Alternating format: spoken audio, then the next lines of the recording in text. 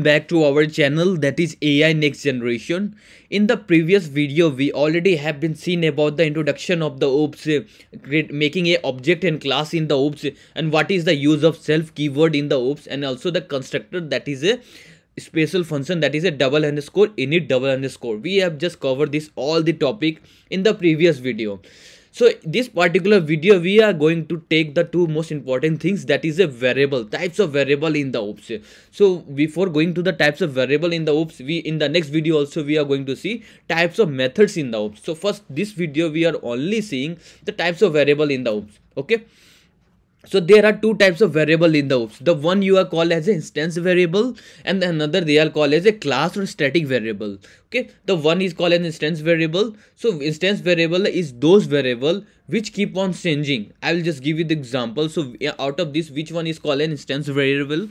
So this particular self.a name, self.id and self.pay, they will call as an instance variable. You can just write here instance variable, because whenever you're just creating the class, you are just defining init method, and then after whenever you're creating the object of that, because the parameter you are just passing, that is a name, id and pay, they are the variable you are just passing. So they are called, why they are called as self.name equal to name, you are just giving the reference to that particular object, so that employee one give the reference how the employee one will store their value, that is a Pius 123 and their pay. Okay, with the help of instance variable, means that particular variable which keep on changing, which will be different for every object, because the name, id and the pay will be different for the one object you are just creating of the employee 1, and for the employee 2 you are just creating the name, id and pay, that will be the different. Okay, so the instance variable are those variable which are keeps on changing. They are not a fix, they depends upon the object, what you are just making the object, in that object what the parameter you're just passing. Clear? So this was called as about the instance variable. Now again, if you want to see in employee 1 what has been stored, what's the views and 1 2 3 and 50,000, what is that and where it has been stored, you can just see this thing with the help of namespace. So namespace is special kind of things which store in the dictionary form. So first of all, the parameter you're just passing, that is name, and then after you're just passing as a Pius, id as a 123 and pay as a 50,000 for the employee 1, that is for the object 1. So in the namespace, where you can just able to see where in the namespace you are just storing this all thing. Okay, so how you are just seeing this one, you are just printing employee 1 dot underscore dictionary. Okay, so now you are able to see. Okay, so what the in employee 1 you are storing the name, that is the name is a key, that is a parameter you're just passing, and for that parameter you're just passing as a Pius as a value. Okay, so whenever you're just creating the object, that object has been saved somewhere, that object will be saved somewhere, that is called as a namespace where you are storing the all the variable, instance variable or class variable. Clear? And again, if you are just writing print and you are just going for the employee 2, okay, clear? So again you are just writing the dictionary for that, and you are able to see it will store. Now it is storing the name as a Ram and id as 10 and pay as 80,000. So now you are able to see how this particular it is building. Now you are able to see in the namespace, they are called basically the namespace. You are just holding the name, id and pay, they are the parameter, means you are just holding the variable for this particular object. Clear? So this was about the instance variable, because instance variable are those variable which give the reference to that particular object at particular. If you are just working on one for the first object, that is employee 1, that at that particular instance you are just giving to the employee 1. So that you can just do with the help of self. Clear? That already I have explained you in the previous video about the self, but here the variable, that is that particular variable which are attached to the self, you can just say self.name equal to name, means that particular variable will keep on changing, it will be different for the different object. Okay, they are called as instance variable. Clear? And again, if you are going to the my blog, that is ainewgeneration.com, so again you can just go to the Python and you can just find this all kind of blocks there.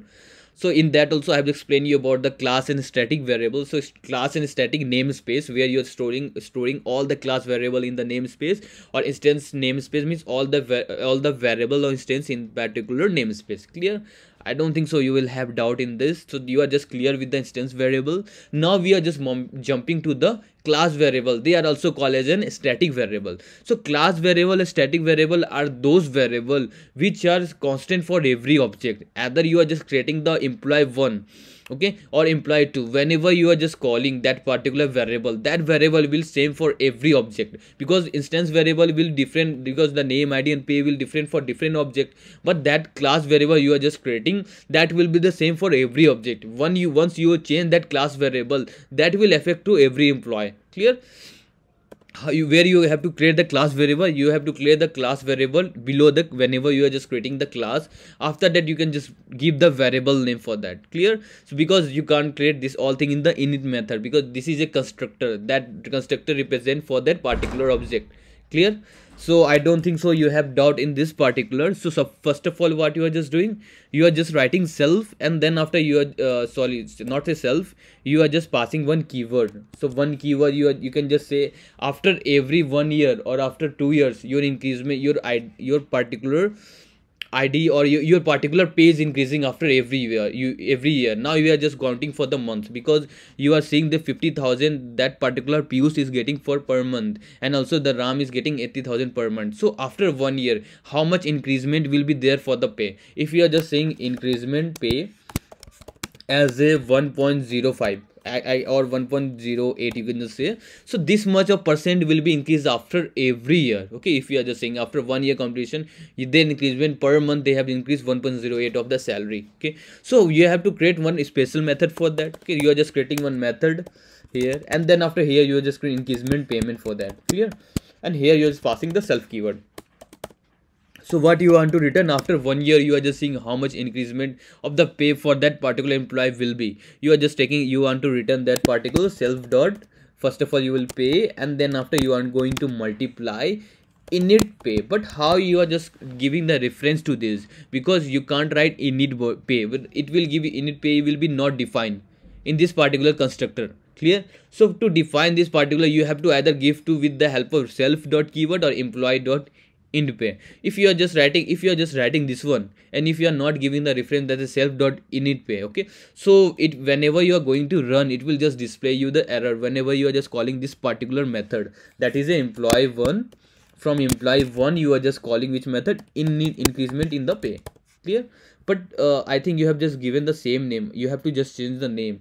You can just say employee pay increment I am just giving, and you can just write here, you can just write, but you don't have to write the same name, that is the method or the any variable. Clear? So if you are just calling this particular method, okay, from this particular employee object, so what you will get an error, because it will just give you that init pay is not defined. You have to give to reference. How you are just defining? You can just define with the help of self keyword. Okay, so if you are just defining this with this self keyword, so it may be for you, it will maybe doubt that self is reference to that particular instance variable. But whenever you are just creating, whenever you are just calling init pay for that variable, for that particular object, when employee 1, that increment pay will be only done for the employee 1, not for everyone, because increment pay is constant for every employee. Because for employee 1 the increment pay is constant, for employee 2 is also the increment pay is constant. Clear? But what you are just doing here, you are just increasing the pay after 1 year, suppose. So for whenever you are just calling for the particular employee 1 increment pay, now you will able to see their increment pay is 54,000. it was 50,000 before. Now this particular, they are just employee 1 is getting as 54,000. I am just writing increment for increment for employee 1. Okay, for employee 1, and you are just writing this one, and then let's do, okay, and second, again you are just writing for the increment for the employee 2. Okay, increment for employee 2. Clear? So again you are just writing the same, and you are just calling from employee 2 object, you are just calling this method, that is the increment pay. Clear? Now you will able to see for the particular 54,000 went for the Piyush, that is for the first object, and 80, and that is a 86,000 gone for this particular 86,400 for the object 2, that is a RAM. Clear? So you have the increment for both, you have the constant value, that is the 1.080. Clear? So for even if you want to change the value, if I will you want to change the value from employee one, how you are going to access this particular init pay? Okay, so how you are going to access? Okay, so if I am just writing for employee one init pay, so you are getting 1.08. This is the 1.08. Let's comment for now. Okay, so if you are just getting the employee one the init pay, that is a 1.08, but still you can just edit. If for the employee pay is like he is working too much hard and his increment pay is 1.01. okay, let's take. Okay, now increment pay for the employee one is 1.01. clear? Now if you are going for the employee 2 dot ini pay, okay, so what will be the answer? Okay, 1.08. now you are able to see, because you are only changing for the employee 1 increment pay, you are not changing the employee 2 for the init pay. For employee 2, that is for the RAM or object 2, that will be the constant, that is a 1.08, unless you are going by default and you are just calling that space, that is a class variable, and then after you are just changing for that. Okay, so here you are just changing 1.01 for that particular Piyush, means he is hard working guy, so his increment pay is 1.10 as compared to the RAM. Clear? But for the employee 2, it will be the constant, that is 1.08. For the n number of employee, when you will create employee 3, that will be the constant. Clear? So I don't think so you have doubt in this thing, that is you are just creating the class, and this is called as a class variable, or you can also call it static variable. Clear?